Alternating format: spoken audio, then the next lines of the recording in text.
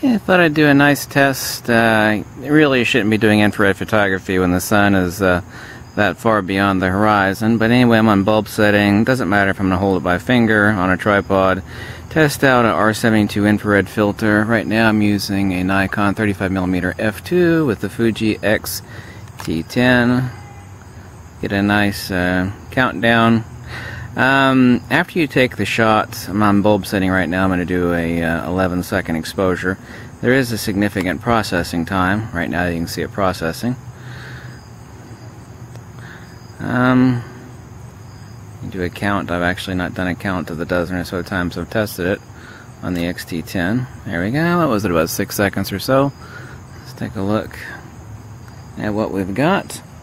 Very nice. Yes, indeedy. Like I said, you should not be doing infrared photography this late in the evening. Normally you would want bright sunlight, obviously so. There is a processing lag time, but of the couple shots I've actually tested, taking a peek at the computer, I actually think that the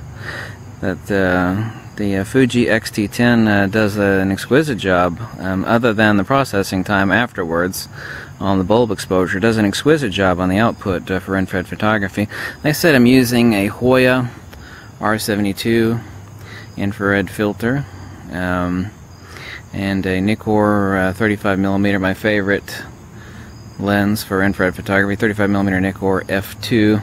Of course, I see people do a lot of convoluted BS when they do infrared photography. And a lens like this, I mean, it's all landscape, and your actual focus throw is very minimal. So all you have to do is just take it to infinity and back it off a hair, and then hit your shutter release. In my case, it was my finger, but it's for demo's purpose only. But yes, the output is actually rather exquisite. Like a lot.